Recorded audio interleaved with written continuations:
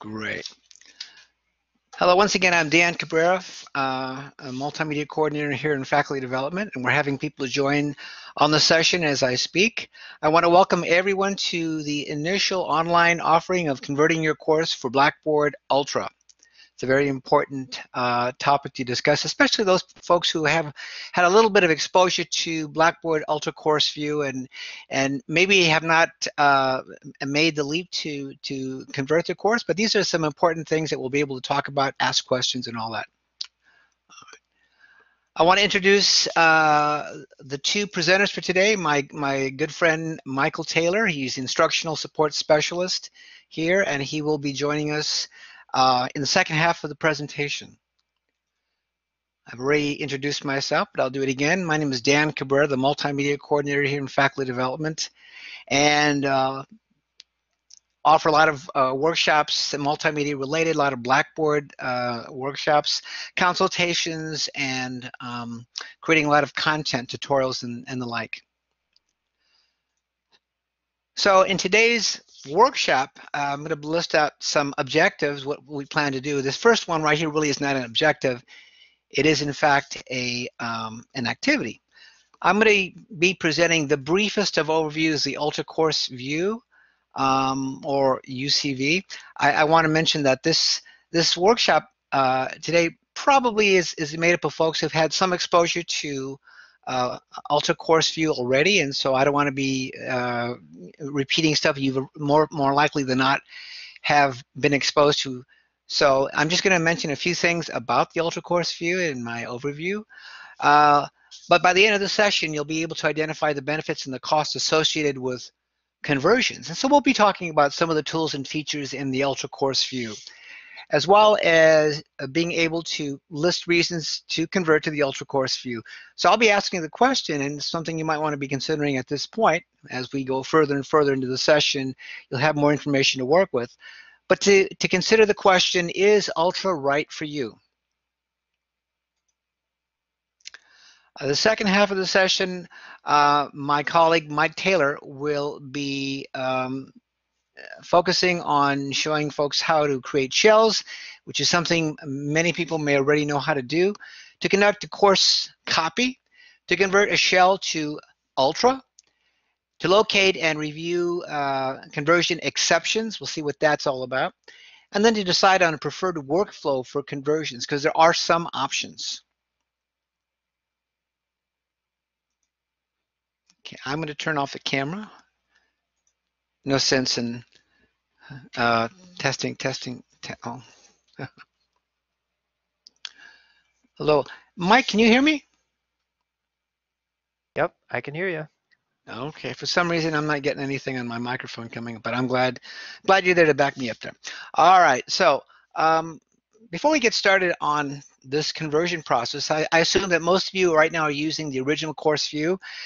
So I'd like to ask you, because this is relevant to our discussion, what are one or two features or activities that you use in your current course or the original course that you could possibly not live without? Okay.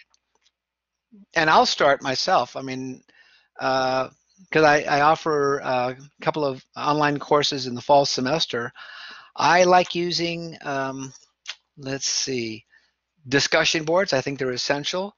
I also like the look of the menu. I've worked on developing the menu. I've worked on developing a banner in my course.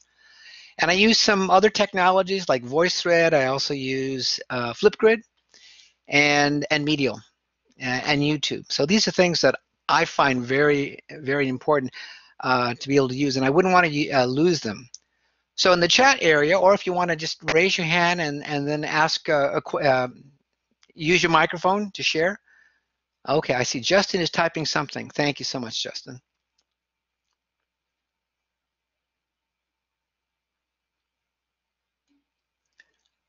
Reading material and course syllabus. Great. Yeah, absolutely. I think we all could agree on that. That's something that's essential to what it is that we do in an online environment.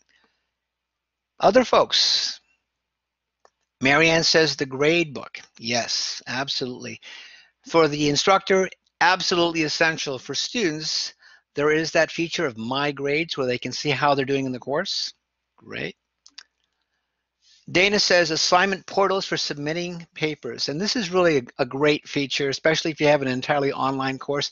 How else are you going to be able to get content and be able to assess information from your students? So having that electronic submission process is an important component. How about one or two more? Announcements. And fortunately, that's still an important component, although it's going to, and that's fine, Marianne. That's going to change just a little bit, and maybe for the better. Okay. How about one more?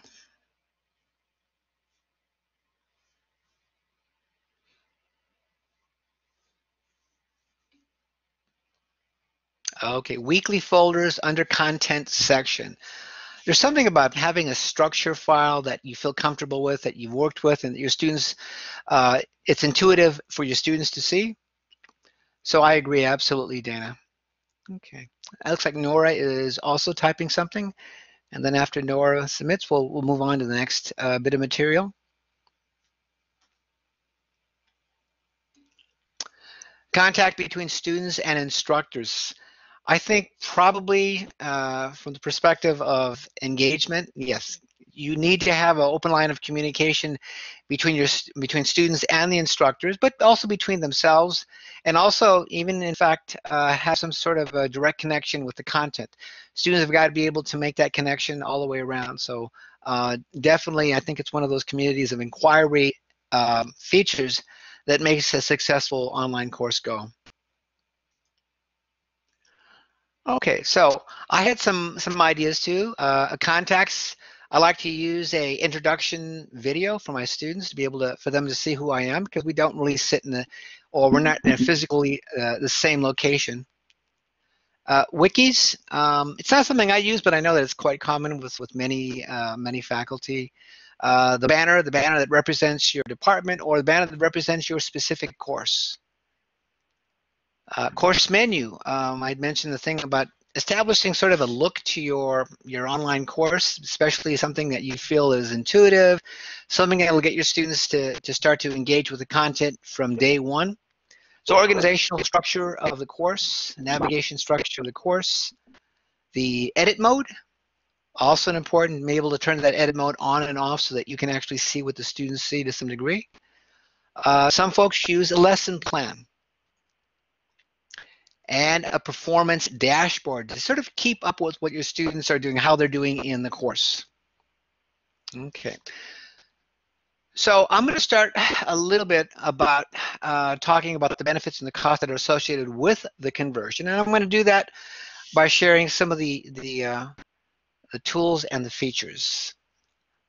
So I'm going to move on here. Just take me a second to get into my application share.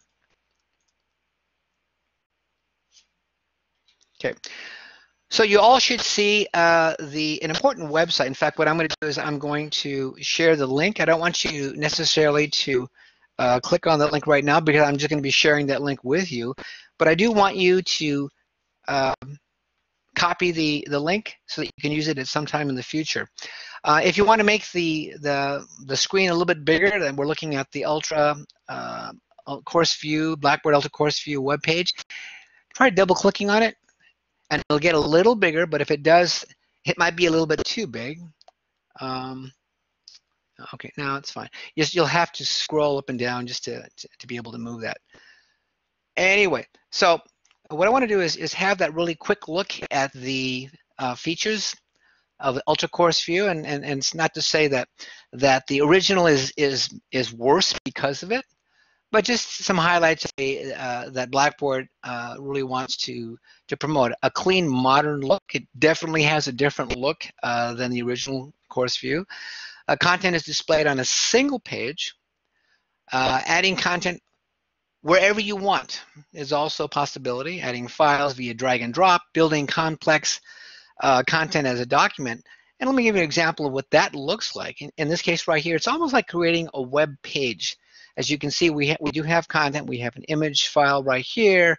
Then there's specific text information right here as well. So it gives actually kind of a nice look to your content, presenting it in a slightly different way than maybe what we're used to, instead of just having links or files.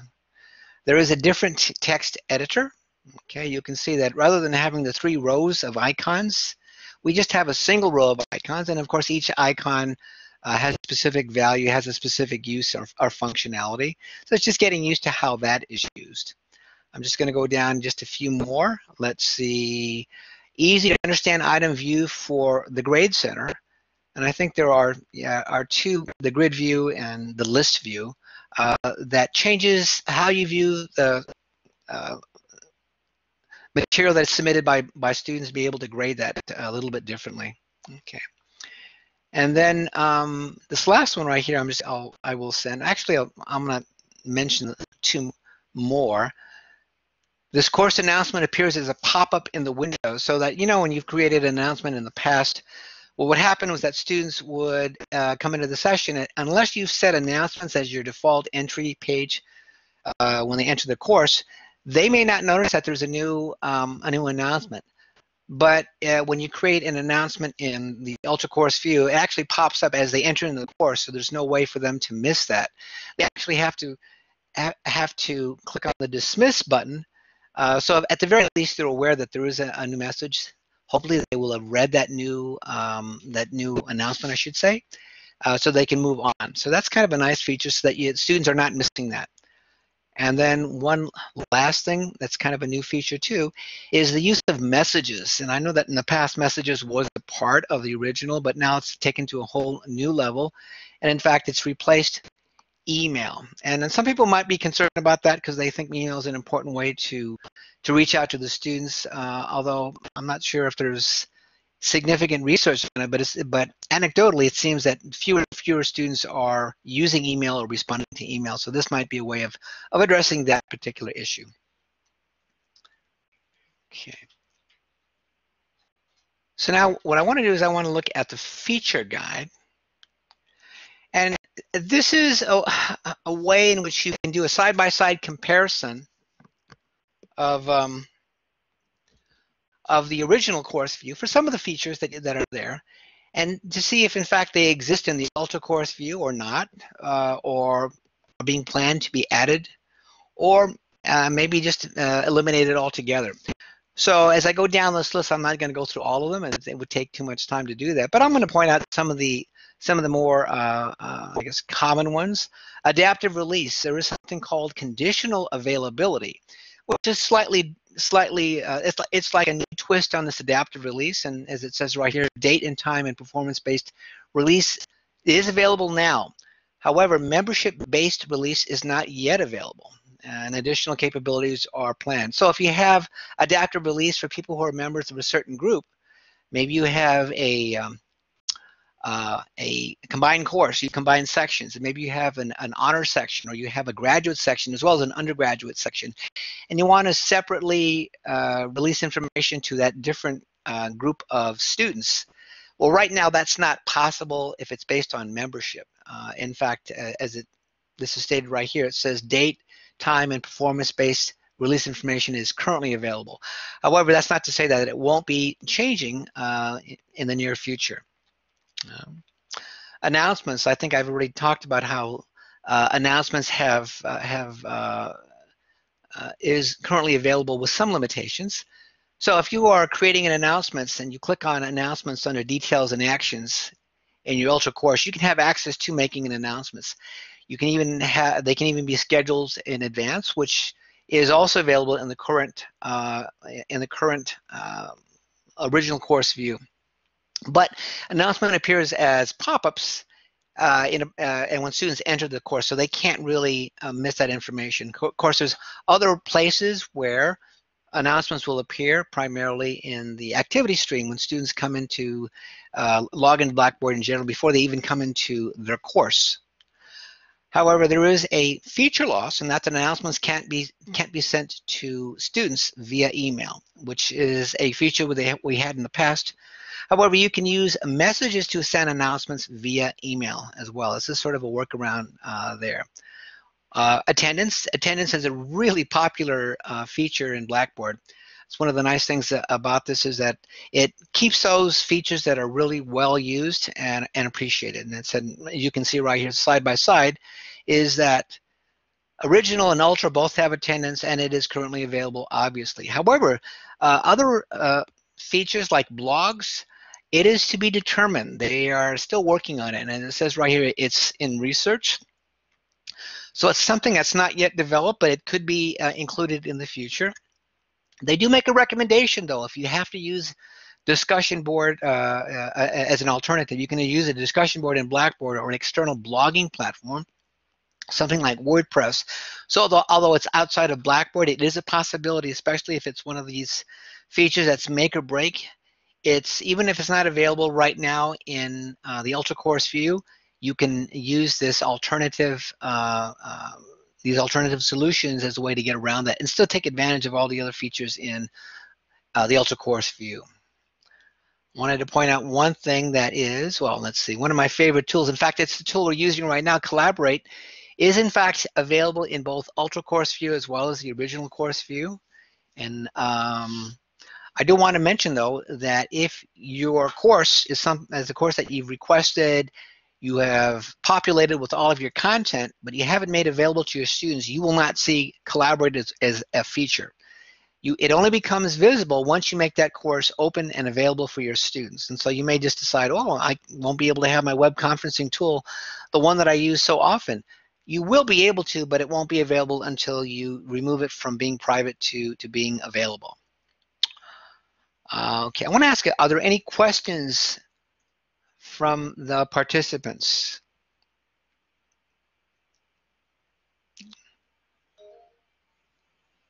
Dana, you have a question.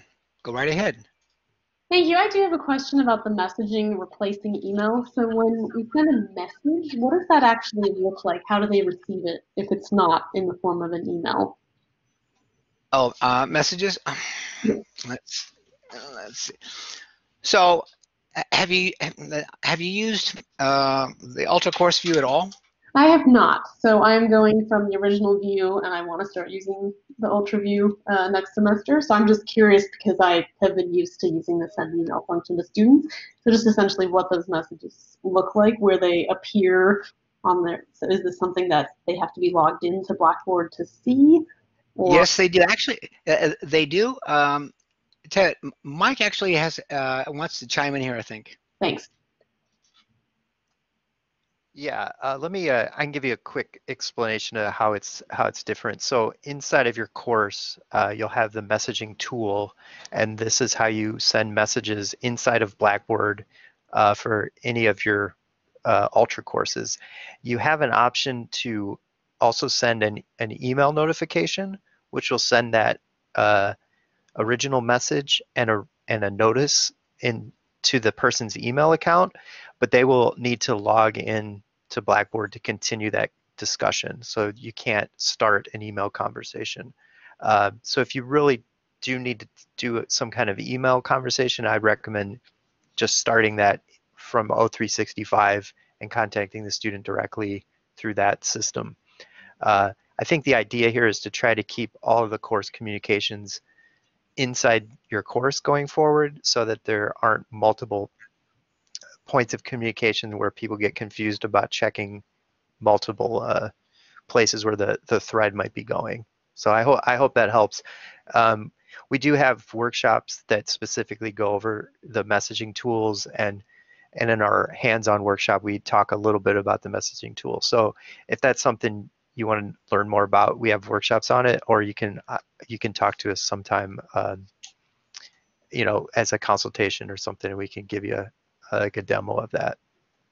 Okay, great. Thank you. Yes, that answers my question, just sort of knowing where the student should be expecting to look for these messages. So thank you. All right. Thank you, Dana. Thanks, Mike. Let's see. All right. Continuing now, looking at context. Context is maybe something that people, a lot of faculty, I've looked at a lot of different courses, and not many people use that, but it's simply a way of posting your biographical information. Use the instructor so that students can see you are. I typically will put my biographical information in there, but also I'll have a video, as I mentioned earlier. It's an introductory video because my students will never actually see me in a physical location until they come, unless they come to my face-to-face online my face-to-face office hours. I do have an online version of that. So it gives them sort of a sense of connection, maybe a sense of community by seeing that that I'm just a regular person. If you can see right here, right beside discontinue, it says there are in fact alternatives. You can use a profile feature in which you can add a photo of yourself and updates that and update who can view your profile information. You can put your full name and email address. Oh, they're actually automatically updated. And you can add additional information with each individual course. You can create a document page with information that you would have normally included in a contacts profile. You can put your information about office hours, and that can be added to the calendar. So there is all, it seems to be that with everything that is taken out or eliminated, there is an alternative solution, so you can somewhat recreate that. All right, so some of the things that are not currently available, like the course banner and the course link, are in fact in research. And so they say, although they're not being developed, they're not developed yet, there is a plan in sort of the roadmap that they will be added sometime in the future. It's something that I use a lot. The course banner, it sort of identifies, gives an identity to the course that I teach. It's also identity to the department that I work in, the College of Health and Human Sciences, and specifically health studies. Okay. Course link, and once again, it's one of those things that is being planned for the future. I use course view, the course link, whenever in my original course view, I want to point people from one content area to perhaps the discussion board. I like the fact that they have some, keeping everything together in one spot. But this is something that will be added later on. The one thing I think that I probably lament the most is the loss of a course menu. It's not to say that it's terrible, it's awful. It's just going to give it a different look, okay? Because in the Ultra Course View, there isn't that what we have come to know as the course menu. There are menus, but it does not look the same. And it says that all of the content is listed on a single page, and from that perspective, it does make it easier for students to navigate. And in fact, links and course tools are organized in the area called Details in Action. All right, let's just see. And a couple more. I don't want to spend too much time on this right here. We have discussions. I use discussions a lot. It's an important feature in my own course right here. And although it is available, if you look down here, I'm going to point this out. It says that you cannot prevent students from editing or deleting their post, but replies are not deleted when posts are deleted. Subscriptions are not available, but discussion posts are included in the activity stream and daily notifications. So in the past, if I wanted to make sure that people, that I know that people were submitting, were posting to the discussion board, and these are all graded discussion boards, I would subscribe to it.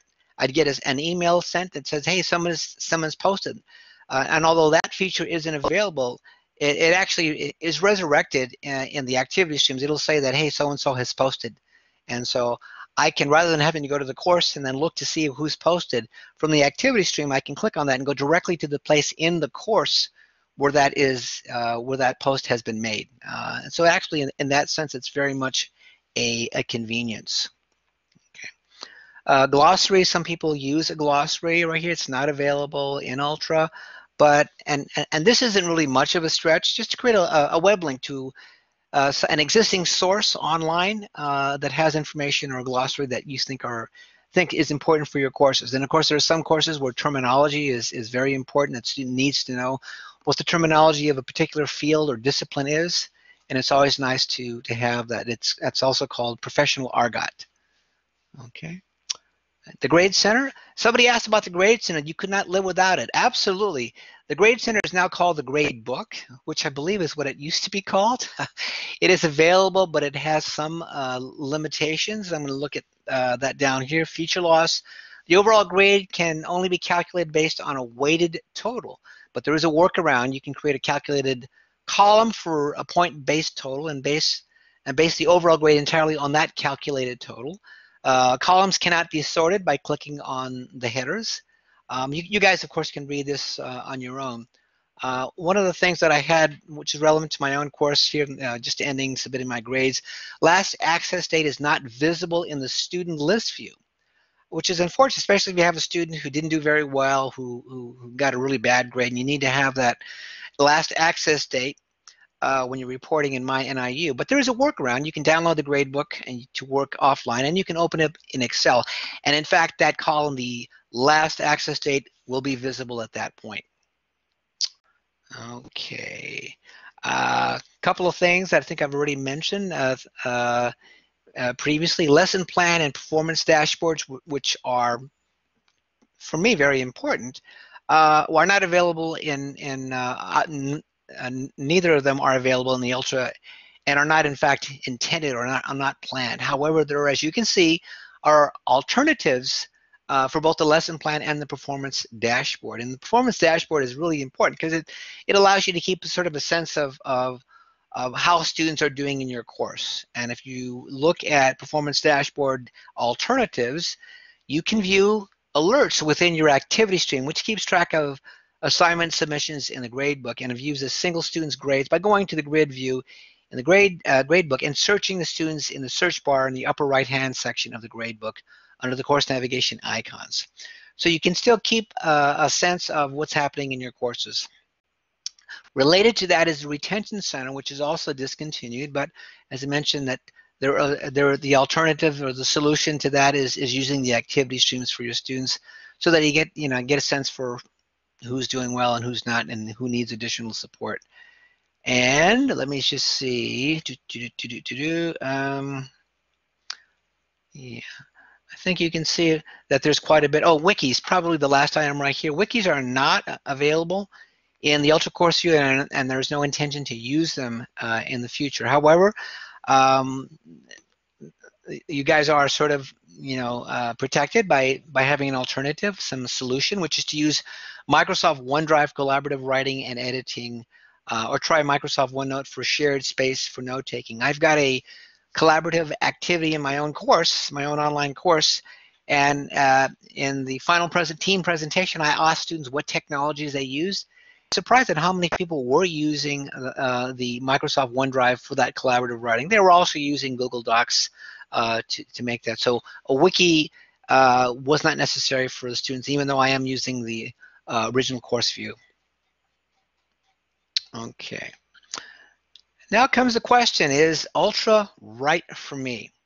And I just want to make, just as I did before in the previous section on the feature guide, look to see what's important, what works, what doesn't work, what's low priority up to what's high priority. So let's look at this a little bit. So if in fact you're looking at announcements, in the question right here, is Ultra right for me? Yes.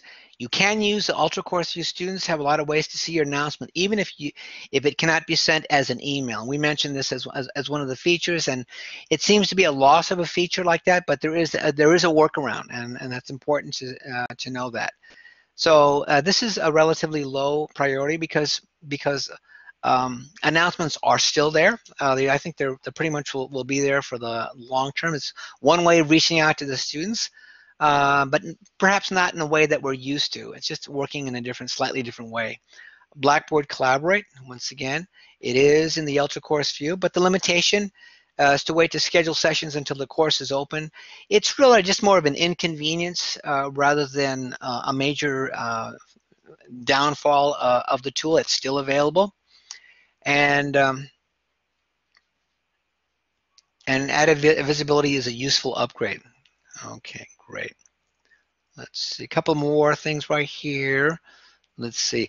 This is kind of an important one because for me, I use YouTube videos every day. More than 100 years worth of video is uploaded to YouTube, and so there's a lot of content right here. So yes, you can use YouTube videos and embedded videos in the Ultra Course View. However, Unfortunately, you can't use the embed code for some of the other things like Vimeo or Medial, which is where we put a lot of video content. However, once again, there is also a solution for that as well as an alternative, putting them as links. Okay, I'm going to give an example of a medium priority. Okay, let's see. Rubrics. Rubrics is something that I think many people use in the courses, and although rubrics are available in the course, Ultra Course View, but there are some limitations. And that's simply that rubrics are limited to percentages and percentage range only. So we don't use, points are not used, or point ranges are not used, which is what I use in my own courses. However, another thing to consider too is that the rubrics are not able to have more than 10 rows and 10 columns. And so if you have a relatively sophisticated rubric, you might want to consider whether you want to move on to the Ultra Course View if that's going to be a major deal breaker for you. And then just one item on the high priority list, which is publisher integrations. If in fact your course relies on material or content from publishers, at this point right now, you probably don't want to jump into the Ultra Course View because it's not integrated, or at least now. And it's not to say that it won't be in the future or the near future, but it's not ready to go prime time. So you can still use the Ultra Course View and direct your students to the external publisher websites to use materials. Just give them a link. But you're going to have to input the grades manually in the gradebook, or you have to maybe use the feature to download them, to upload the dates. Okay. So if integration of this publisher content is important to you, then you may want to wait to jump into the Ultra Course View. All right. At this point, I'm going to ask: are there any more questions?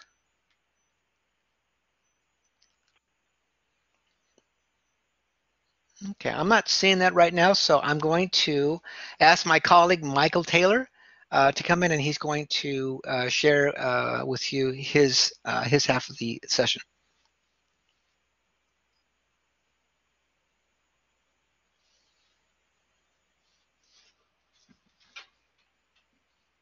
Okay, hi everyone, this is Mike Taylor. I'm sharing my screen here, and I'm going to walk you through some of the steps for doing an Ultra conversion and show you some best practices that you'll probably want to use to save yourself some trouble. We've done a number of tests, and we think we're boiling down a good way to proceed with this process so that you don't hit some of the roadblocks that are possible.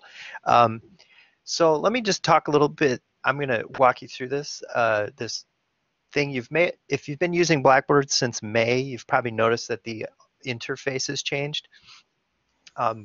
This new Ultra interface has three components. One of them is the base navigation, which we're all using now, and that's the change to the left navigation here. I'm not going to go over all the parts of the base navigation in this workshop, but I would encourage you to check them out. A few really nice new features are the activity stream and the grade stream. Take some time to look at those and see how they're actually feeding you information that can be really useful for your courses. Right now, you've probably been using the course view because this is how you find your courses. I'm going to show you a course that we're going to kind of use as a template for today. And this shell, Etra shell 078. So let me open this up. So this is a course that was converted from an original course. It was actually, you know what? Sorry, that's coming up in a second. This is where I want to start. So I want to show you this piece of content here. This is Is Ultra Right for You? And I just want to go down this list real quick, and then I'm going to actually do a live demo of some of these things. So here's some things you should know. When you do your course or shell conversion, the course needs to be set to private. You can revert an original course back to Ultra while Ultra is in the trial period, and I'm going to show you that, how that works. Your course will lock into Ultra, though, if you make it public while you're in the trial mode. And the other thing that's really important, and this kind of goes back to what Dan was just showing you with the features guide, Ultra is in continuous development, and NIU has monthly updates. So as new features are being released, we usually get them within a month. And so if some of these things are on the Blackboard roadmap, they may actually show up in the next year or so. So that's something to keep in mind when you're making that decision about switching. So I'm going to walk you through a couple different use cases here. So if you're developing a brand new course from scratch, this is probably the best time to start with Ultra. This would be my recommendation. First thing you want to do is review the Teaching with Blackboard Ultra site that Dan was walking you through. And if you're not concerned about any particular tools or features, then I would just start developing with a blank Ultra shell. And I'm going to show you how to create shells if you're not using shells to develop your courses right now. I'd recommend developing your courses in a shell, and then you can copy that shell into your actual live course when you're ready. If you're going to be converting an existing course from Blackboard Original, again, review the Teaching with Blackboard Ultra site. And if you're not concerned about any of those particular tools or features, then this is my recommendation. Create a new shell and copy your existing course into that shell. So just to be more clear here, when you create a new shell, it's going to be in the original Blackboard template. You're going to do a course copy from one existing original course into this new shell, and then you're going to convert that original shell to Ultra. So you'll have an Ultra shell at that point. The conversion process for a full fleshed out course is probably an hour or so to get that conversion done. So it'll send you an email when the conversion is complete, and then you can come back in and look at your Ultra course. You're going to want to review the course exceptions, and then you're going to need to clean up the course in the shell, because some of the conversion process may change up the formatting and the way the course is structured because the interfaces are so different. After you feel like your shell is ready to go live, you can request your new course like you do every semester, and then you can convert that new course to Ultra. Before you do anything, it's just a blank course, it converts to Ultra, and then you can copy the Ultra shell into the new course. I think this is a good workflow, and it keeps you in the shell until you're ready to go live. There's a slightly different version where you can, and I'm not going to talk through all these steps this time. It's very similar. The difference here is instead of creating one course shell, you create two new shells, and you copy your course into one shell and convert it just like the last example. And then you start building your course in a blank Ultra shell by pulling in the content you need and organizing it as you go. I think these two alternative versions of copying an existing course will probably appeal to different people. I think some people might prefer to just do it all in kind of one step where everything's in front of them and just reorder it. And some people might actually like to be a little more deliberate and build the course from the parts after the conversion. I think we're a little new to this process to make a definitive answer on which is better. They both will get you the same results, and I think one might be better for you than another. So please try these out and see what you like. Okay, so here's a few things to consider. These are some things I would advise against. I would avoid converting past live courses to Ultra. So if you have a course from, say, spring 2019 or at this point fall 2019, I would resist the urge to convert that course to Ultra, because once it's converted to Ultra, although you can revert it back to original, if you fully convert it to Ultra, it'll be stuck in Ultra and you will no longer have that course as it used to be. So I would just avoid converting past courses. If you're going to do it, another thing, if you're going to do that, I would highly recommend exporting the original course before you convert it to Ultra. That way you have a copy of the original course that you can re-import and get that course in the original view back if you need to.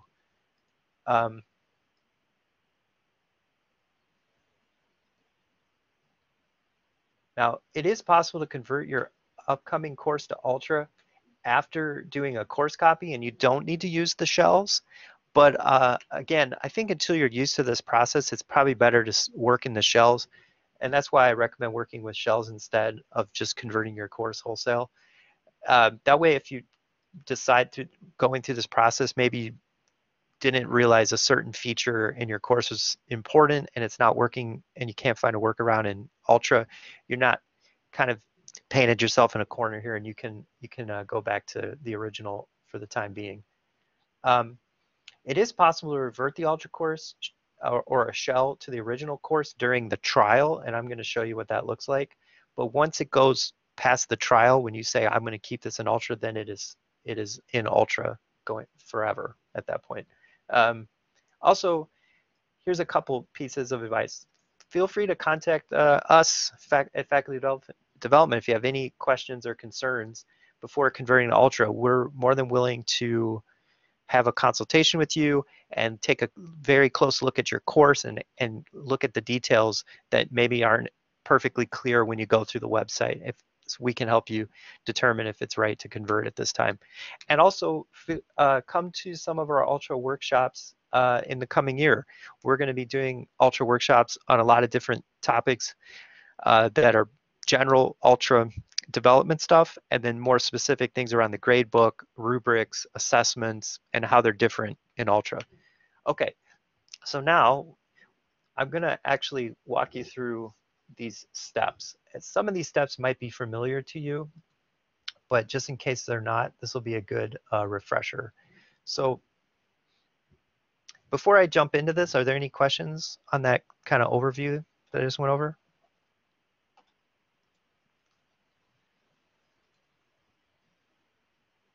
Okay, so feel free to stop me if any of these steps don't make sense to you. And we should have a few minutes here because this is probably only going to take a few minutes to go through, and then we should have a few minutes at the end here to have some Q&A. Okay, so the first thing you're going to want to do is you're going to want to create some new shells. So the way we do that now is we go to Tools. I see, Dan, do you have a question? Yes, Mike, can you increase the size of the resolution of that screen that you're working on just a little bit? You know how you have the, you know that. Yeah. Let me click that. How's this? How about one more time? Translating. There it goes. There you go. Yeah, it's nice now. Thank you so much. Oh, hey. Sorry, it's lagging a little bit. So yeah, no, this is fine. This is fine. This makes it really easy to see. Thank you so much. Okay, no problem. Okay, so the first thing you're going to need to do is you're going to need to request some new shells. So the way to do that is you go to Tools, and you're looking for the Blackboard Faculty Tools LTI. So you're going to click on that, and then you're going to see My Courses and My Shells. So this is where you do your course requests at the beginning of each semester. But this is where you can also do shell requests at any time. So you can build these sandboxes to play around in and to develop your courses. So you click on My Shells, and you have the option over here to request a new shell. So you'll do that. Now, one thing to note here is if you're a faculty member, you should have this feature. Some of our staff that are teaching courses for the university may not have the shell request feature. And if you find that you don't have the shell request feature, just put in a ticket with our Do It department and let them know that you need to request a shell, and they should be able to set you up with the right permissions to do that. Okay. Okay. So what you'll need to do is pick a subject. Pick a subject. I don't teach here at NIU, so I don't really have any affiliations here. But let's just pick ETT. Why not? And what I like to do for my test shells is I usually give them a course number that is not something that would be recognizable as an actual course, so like 001 or something like that. But if you are developing a course, if you're creating this shell for a specific course, you can give it the name of that course so that you keep that in your mind.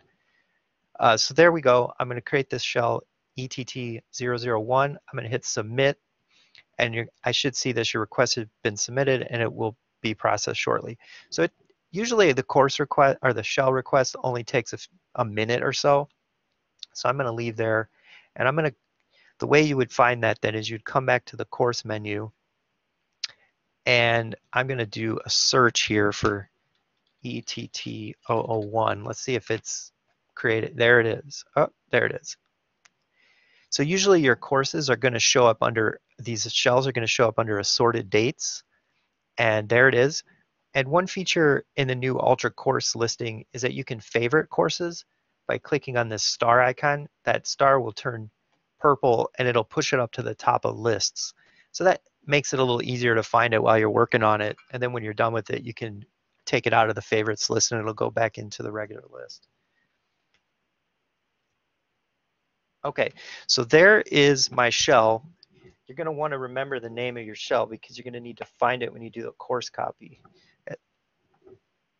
All right, I'm just writing this down. Okay.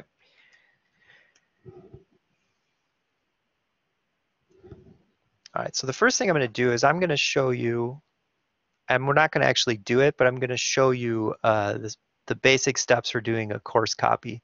So again, you'll want to come into courses, and you're going to need to clear out this search because it was limiting my search. So now I'm going to find a course that I'm looking to convert. Okay, so I'm going to look for a course that I can convert. So if you notice the course coloring here on the side, these colored ones mean that these courses are in the Ultra view, and the ones that are gray are in the original view. So I'm just going to pick a random course here because I'm just going to show you where this is. You probably have done this before, but if you're going to do,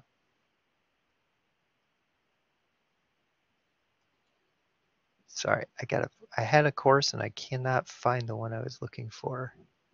Here we go. This is the one I was looking for. Okay, so this is a screen you may see popping up from time to time. This is asking if you want to do the Ultra conversion when you have a new course. I'm going to keep this one original so that screen will go away. Okay, so the course copy is done through packages and utilities. You have course copy here.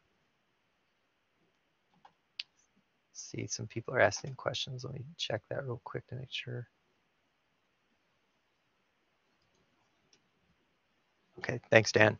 Yeah, so the course copy here, if you're not familiar with doing course copies, I'm not going to really go too deep into this, but what you would do is you find the destination course, which would be the shell we created, and then you do the course copy into that shell.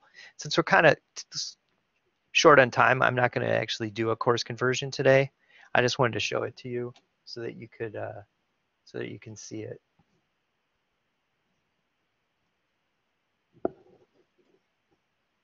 Okay, so now I'm going to go back into courses, and I want to find the shell we just created. All right, so here's the actual step where we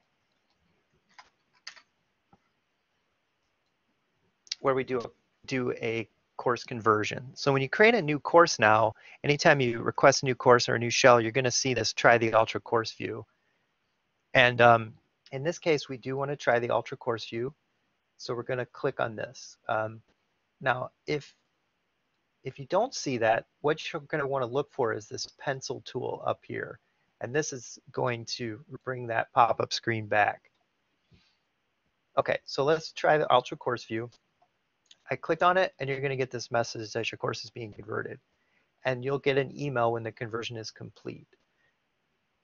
Okay, so course conversions for blank shell like this probably only take a minute or so because there's no content to be converted. If you have a fully fleshed out course, it may take an hour or so to go through that conversion process. And what you'll need to do is you'll need to go out of the course list and come back into the course list. And yeah, as you can see, it's already been converted. You see that it has a color bar now. So the course is converted, and I'm just going to go into the course, and you'll see that Now that I've converted the course, I get this pop-up at the bottom. It says Explore the Ultra Course View.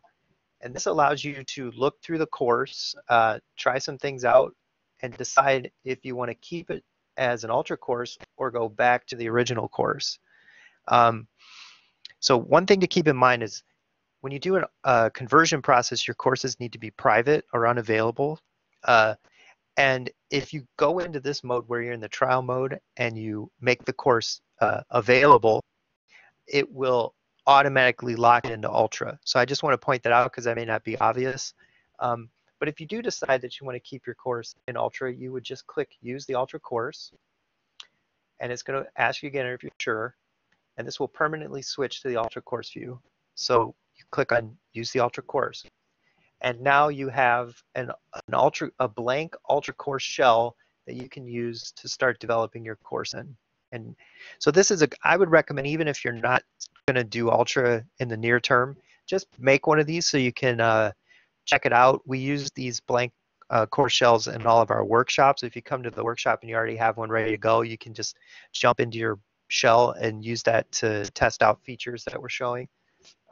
So I'd really recommend getting at least one shell set up so you can at least play around with Ultra a little bit to see how it works. All right, just one moment.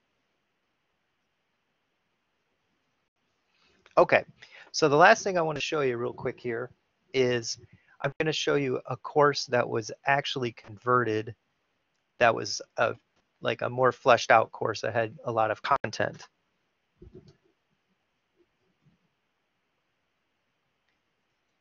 So we'll open this one up. And this course was built by Dan, actually. So it's one of his courses. And he had spent a lot of time developing his course in the original course view. And then we converted it to Ultra. And this is the way that it comes over into Ultra. So like Dan had mentioned, that all your content is on one page. So all of your content is in this list view in the middle of the page here. I'm scrolling down so you can see all the different folders that were created.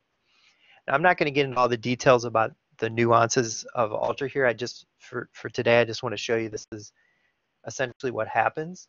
And the thing you're going to want to do to help you make the decision after, ideally you'd want to make this decision about converting, but you can experiment in your shell because there's nothing to worry about in a shell. If you decide that you're not happy with the Ultra course, you can just delete the shell and you haven't got rid of any of your actual courses or course information. But one thing that you're going to want to check out here is the conversion exceptions. So if you click on this review all conversion exceptions, you're going to see a pop-up menu. And this is going to show you the low priority, medium priority, and high priority exceptions that have been generated during the conversion process. Now, some of these things are pretty trivial and they don't matter that much. Let's look at some of these low priority. So empty forum was removed. So that just means that 14 empty forums were removed from the course. This one also says the rubric was converted, but some formatting may have changed. So you're going to want to review those rubrics to make sure that they're still doing what you expect them to do, that they're laid out the way that you meant, or you may have to modify them to get them back to the way you want. Let's look at one other. Let's look at some of these high priority ones that come up. So for example, blogs are not supported anymore, so they've been removed. Journals are not supported, they've been removed. Wikis are not supported. The gradebook item isn't supported at this time. So if I click on this, it'll actually give me a little more detail. So you had two weighted total columns that are not compatible with the Ultra Grades book, so they've been removed. So these are the types of things you're going to want to look at to ensure that you correct them, or like I said, if it's things that don't really affect your course, they're just warnings and you can ignore them. All right, so we only have about 4 minutes here. I want to leave some time for any comments, questions. And I also want to encourage people to have a good end of the year here. 2020 is coming real fast, so next semester we're going to have a lot more workshops on Ultra.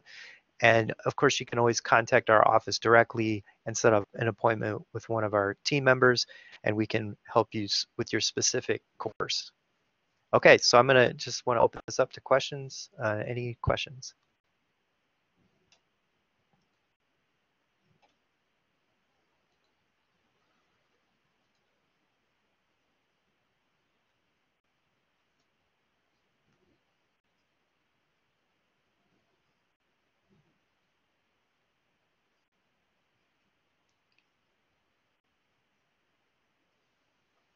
Okay, if no one has any questions, I guess we'll wrap things up here.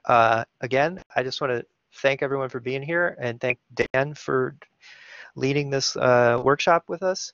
Thank you, Mike. Yeah, I see somebody popped a question in or a comment. They were Thanks. expressing appreciation. Sure. Thanks, everybody. Have a good break. Hopefully you get some time off, and we'll see you in 2020.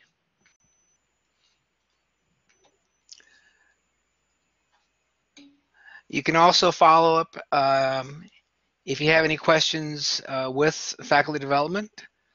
I will be sending a follow-up email with the PowerPoint presentation in them, and also a link to the recording. So if you want to come back and review some of the things that were said, you can do that. So that link will be following shortly.